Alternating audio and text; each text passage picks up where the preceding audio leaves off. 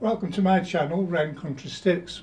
This is the first video we've done for quite a few years, and what we'd like to do is take you through the stages of making a shepherd's crook in a plywood material. This is a beech plywood. It's good quality plywood. You can have mahogany ply and birch ply. You can get furniture quality ply, toy making quality ply. So it's not the sort of building material that most people think of when they hear the word plywood. But I like to call it a laminate because I think I'm a bit posh. Not really. Right, so what we're going to do is take you through the process of making a shepherd's crook very much like this.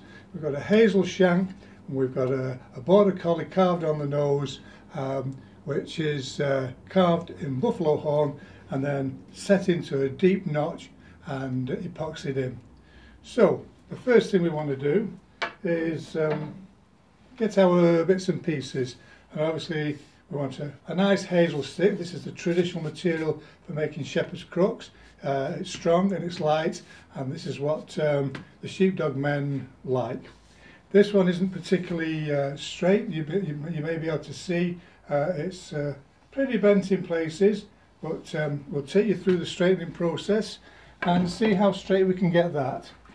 The other thing we want now is a plywood blank. This is birch plywood, so you can buy this in probably 25mm thicknesses. Let's see what this is. Oh, this is 1.25 inches. So to get your shape, you want a nice profile, and it's up to you what shapes you use. If you go onto the internet and you get pictures of shepherd's crooks and you find a shape you like, you can copy that. And today with the printers that we have, where we can enlarge and reduce the size of a print, you can copy the shape of a crook to the size you want.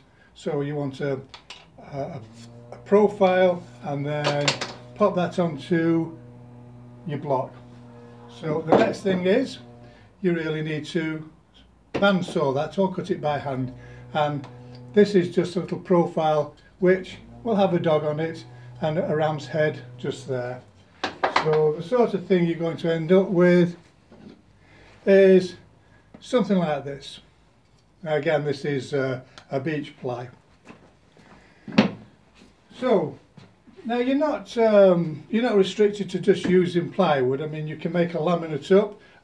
This has got a centre portion made out of plywood, and that gives the hardwood on the outer edges, on the outer sides, some strength. And this one is oak. So we've got a sandwich of oak and ply.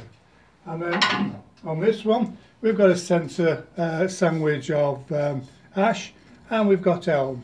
And another one that we do is an outer edge of ash and purple heartwood.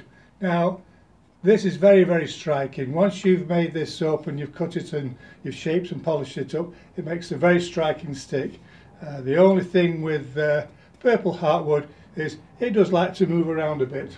So if you put this on the outside, you may get a few shapes in it or a few cracks. The other thing you're going to want is possibly a piece of buffalo horn, scrap buffalo horn, to carve your border collie out of. You can use a hardwood, but if these sticks take a knock, then probably your dog is going to survive a lot longer if it's made out of a good strong material like buffalo rather than a piece of hardwood. So